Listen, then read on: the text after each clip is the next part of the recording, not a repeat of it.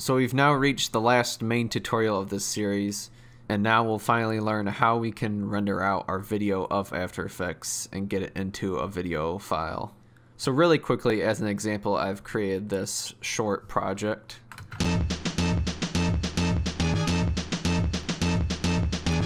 And so this is what we're going to be rendering out.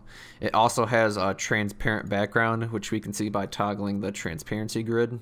So there's multiple ways to render a video out of After Effects, and each method has their own advantages and disadvantages. And while it's not as easy as it is in Vegas to render out a video, you have more control in After Effects as to how you're going to render it out.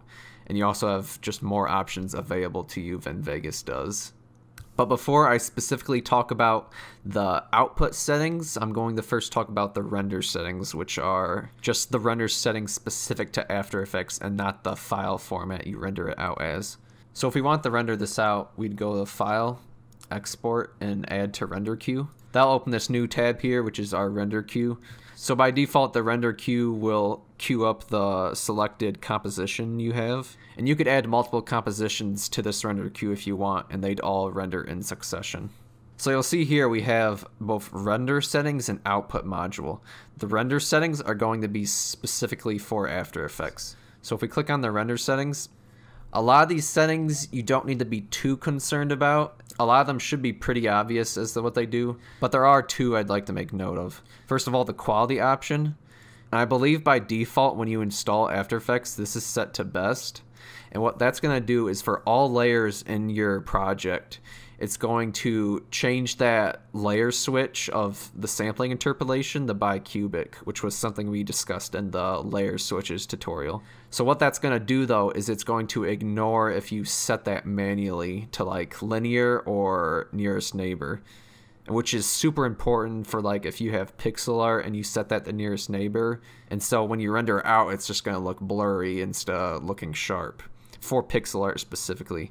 So if you have that issue, then make sure you set this to current settings rather than best. But for most cases, best should be fine. Just make note that if you're using like pixel art and you're wondering why it's looking wrong, this is probably why. Also, the other important option would be your time span. So when you add a composition to the render queue, you can change this to either use the work area you've selected in that composition or the whole length of that composition. So by default, I believe this is just at the work area. So in most cases, this should be fine, but I just wanted to make note of that. If, for example, you're rendering it and you're realizing it's rendering the whole thing when you just want the render part of it, then this would be why. So the rest of these you can take a look at on your own, see what you might want changed. A lot of the defaults should get you by just fine though. So let's close that. And so now to get this rendered out of After Effects, there's multiple ways to do it. And I'm going to have more details about this in the description since it can get pretty technical. But the different ways you can render it out are either by rendering it from Adobe Media Encoder from here, which comes with Creative Cloud when you install After Effects. You can render a lossless video file out of After Effects that you can then later encode to a lossy video file. You can render an image sequence out of After Effects. Or you can use a third-party plugin that will render like an MP4 directly out of After Effects. And so the first and last option here, I'm not going to cover since they're not specific to After Effects necessarily. So if you want to render out of Adobe Media Encoder or use a third-party plugin such as vocoder, which will let you render like an MP4 directly out of After Effects, I'll have links in the description for more details if you want to learn about those. So the two render methods here are specific to After Effects, and those are the lossless video files and image sequences. So to set up our output module, let's click on the output module over here. So a lot of the settings here you don't need to worry about except for your format. And so in your format dropdown, you have all these options to choose from. For our first example, we'll use the QuickTime format, which is probably the easiest one to work with for a lossless video file.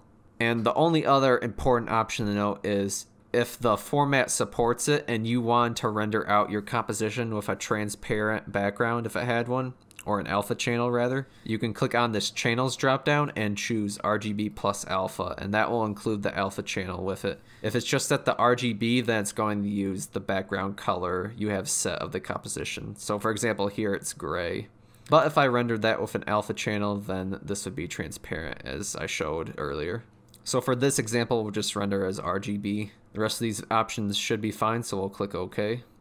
And then we can just choose where we want to output this file. So the default folder I have set up right now is fine, so we'll just click on Save. And then we can render this out. So we can go over here to open it.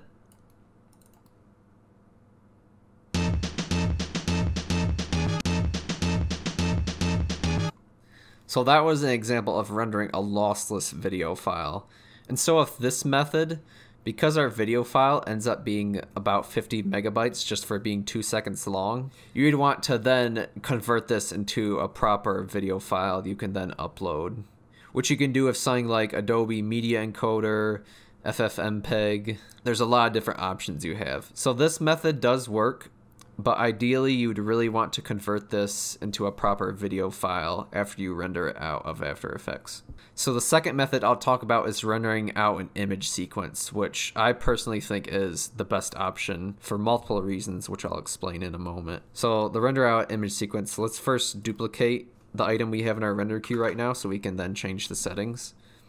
We'll click on the output module, and here for the format, we'll set this the TIFF sequence.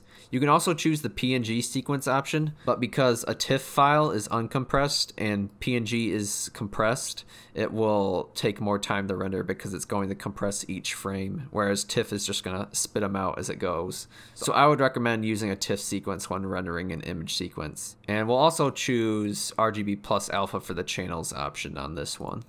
So click OK. Once again, we can choose where you want to save this. So the default folder here is fine. And then we'll render this. So now if we look at our files, so you see we have all these image files and they're numbered by their respective frame number. So if we open one of these, then we can just arrow through it. You'll see it just rendered out each frame as its own image. And you'll see because we enabled RGB plus alpha that this also rendered with an alpha channel. So while again this does require you to render this out into a video file afterward, the major advantage an image sequence has is if your render ever crashes in the middle of rendering, which is likely to happen eventually, you will only have to continue from where your render left off because all it is image files, and so you can just continue off from the last frame it stopped at. And even beyond that, if you like changed a specific part of your video and just wanted to render that part out only, you can just render that as an image sequence and then you don't have to worry about rendering the other frames. So you don't have to re-render your entire video over and over again each time you make a change. So it's just a lot more efficient. And then once you're sure you've made all the changes you want to make, then you can render out the final video with the image sequence. And one thing to note too is because you're only rendering out images and it doesn't include audio, if you want to render the audio, all we'd have to do is, in our output module, we'd create a second render and set the format to a WAV file. And then that'll just render the audio directly out of After Effects. So these are just two methods of rendering out video of After Effects. The other two methods I mentioned were, first we can render this in Adobe Media Encoder, which we could just do by clicking on this Q and AME button. Or the other option is using a third-party plugin like vocoder, which will let you directly render an MP4 out of After Effects. So both those methods have advantages and disadvantages. I provide some information in the description, but I'll mostly leave it up to you as to decide what render method you'd like to use and what fits your situation best. So that about covers it for rendering. And in the next tutorial, which should be our last one, I'll be explaining my workflow for making YTPMVs and some of my tips and tricks along the way.